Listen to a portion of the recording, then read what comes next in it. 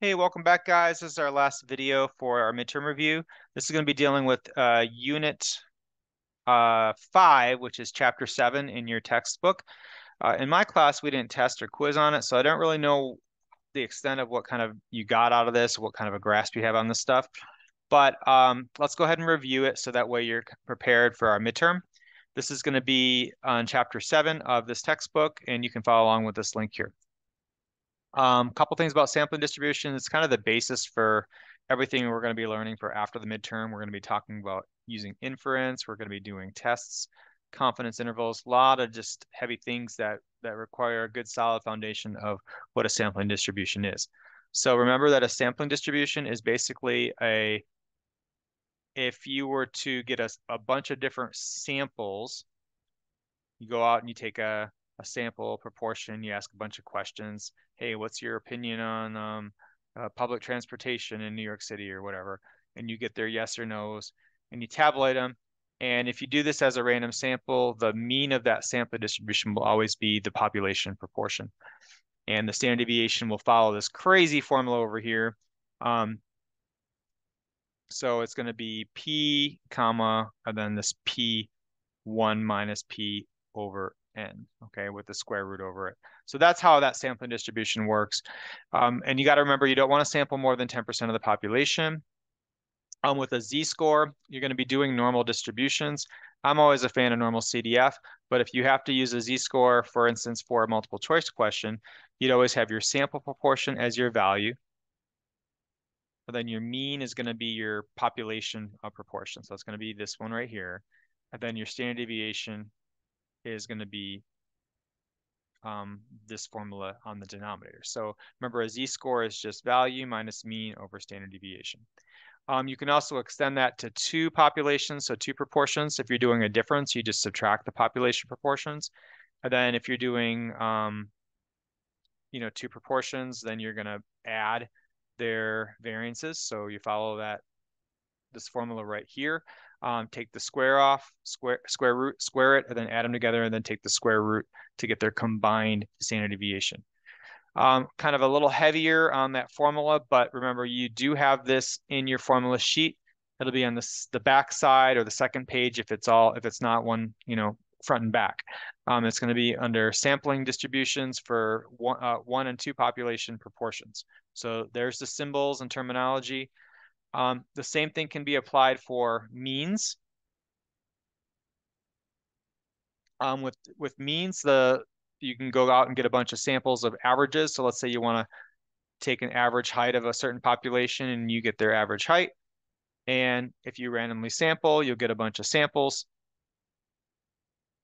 And that average of those sample means should represent the population mean. If you randomly sample, it's going to follow a normal distribution if the conditions are right. So if you have at least 30 in your sample, whether or not the population was normal or not, or if the population is normal, you should have an approximately normal sampling distribution with the mean of whatever the population mean is and the standard deviation of this formula here, which is the population standard deviation, divided by the square root of n. Again, we want to make sure we're not sampling more than 10% of the population. And once again, for a difference of two means, you would subtract the population means and square their standard deviations, add them, and take the square root if we're combining them. That's also on your formula right below proportions, right in the middle of that second sheet. So it's going to look just like this. All right, so I don't want to sit here to read more to that. Let's get into these last problems. There's only going to be 3 problems on this video. Let's take a look at the first one. In a large U.S. city, the distribution of household incomes is strongly skewed to the right, with a mean of 89,000 and a standard deviation of 21,500. Suppose 40 households from the city were randomly selected. And again, even though the population is skewed to the right, because our sample size is so large, we can say that our shape of our sampling distribution is going to be approximately normal. Okay, so the shape of the sampling distribution in this case will be approximately normal. because that sample size is large, and generally speaking, we want to go for about 30 or more to feel good about saying approximately normal. That's called the central limit theorem, CLT. So if the population was normal to begin with, it wouldn't matter your sample size. Your sampling distribution is going to be approximately normal. But since it's skewed, we have to rely on the sample size to help us with that. So how do I get the mean and standard deviation? Well, you're going to follow those formula sheet formulas. So the mean of the sampling distribution will always be the population mean. And the population mean is right here, 89,000. So the standard deviation will follow the population standard deviation divided by the square root of the sample size. So the sample size is going to be 40. The population standard deviation is 21,500. So the mean of all those individual samples is the population mean, $89,000. The standard deviation of all those individual samples, there should be a little bar over that X, is the population standard deviation over the square root of the sample size, which is 21,500 divided by the square root of 40. That's going to give you, and use your calculator, about 3399.45, 3,399.45. And again, remember those two are on your formula sheet, so don't be afraid to look at that formula sheet to help you remember those, so you don't have to memorize them. The last part says, what's the probability that a randomly selected sample of 40 households from the city will have a mean household income of at least 95,000? So now that we have a normal distribution, we can make a little sketch. So what you want to think about is a normal curve. You want, in this case, to know what's going to be at least 95,000. So you want to find 95,000 and shade to the right since it's at least. And remember, the mean of that is going to be 89,000. So that's going to be right in the center. And it's going to have a standard deviation of about 3399.45. So I'm not going to sit here and mark all the standard deviations. That's not necessary. But what you're going to do is you're going to want to go into your calculator and do normal CDF. And we reviewed that already, so I'm not going to pull up my calculator, but your inputs will look like this. You want your upper to be large because it's going to infinity. But don't just put 9999. We want to put a really large number in this case because that's already a large lower bound. So make that very large to compensate for how large of a number that is. Your mean would be 89,000. Your standard deviation is 3399.45. Calculate that out, and you get about 0.0387.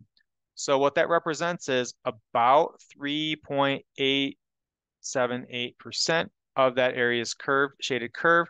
And if I'm putting this answer as a write-up, I would say in sample sizes of 40, if I were to do many, many sample sizes of 40, I would expect that the average household income would be at least 95,000 in those samples. 3.878% of the time. All right, let's look at our next question.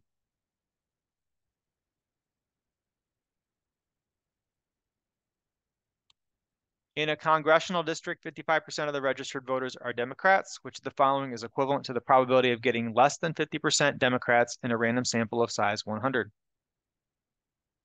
So in this problem right here, it tells you 55% of the registered voters are Democrats, which means your population proportion is simply going to be 0.55, 55%. So I know that P is 0.55. I know that my sample size is 100. And I know that my standard deviation is always going to be the square root, and this is on your formula sheet, P, 1 minus P over N. I know that my mean of my sampling distribution will be simply the population proportion. So what I know is I'm going to have a normal curve. I know the center of that normal curve is going to be 0.55. So I'm going to draw that out. I know this, the standard deviation is going to be the square root of 0.55. 1 minus 0.55, so that's going to be 0.45. over 100. That's my sample size.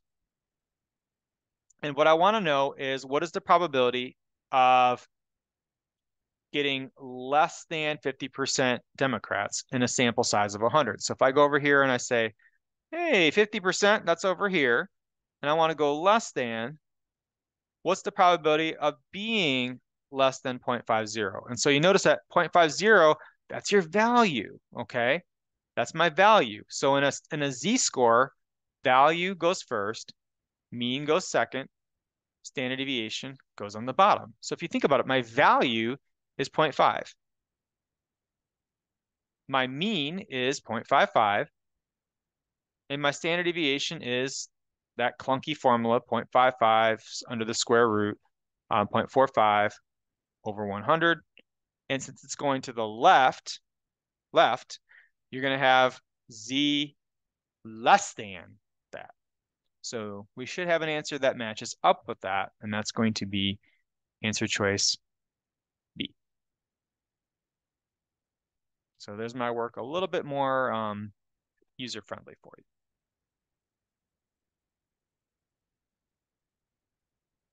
All right, let's look at one more, and then we're going to call this video over with.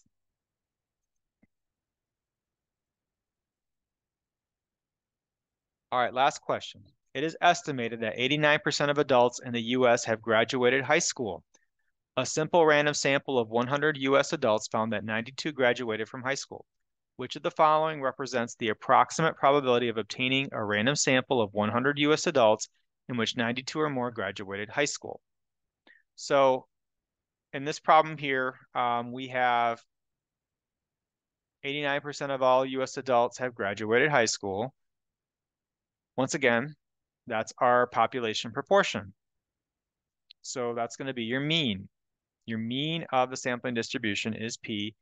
That's going to be 0.89. So your mean in the z-score is always going to be minus after the minus sign. So I know it's going to be this one, this one, or this one. This is not a binomial, so we can rule that out.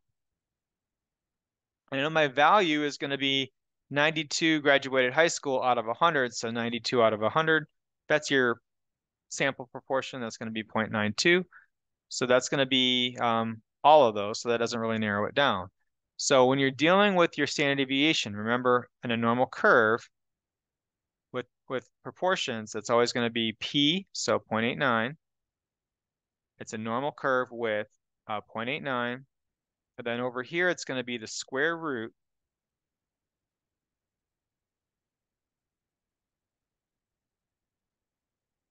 P, 1 minus P over N. Not P hat, just P. So what is P? Well, it's going to be 0.89.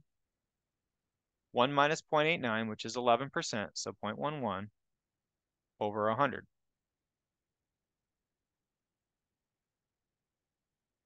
And you should see your answer up there. Just make sure it goes in the square root. So that should be answer choice B. Don't be fooled by this. Don't pick the sample. The only place the sample goes is there. This is going to be the square root P, 1 minus P over N. So that concludes our video. Let me show you the work a little bit more user-friendly typed out. And you can write down any information on you that is relevant. Thank you for watching, and good luck on your midterm. If you need any help, reach out to me. I'm accessible usually. Have a great day. Bye.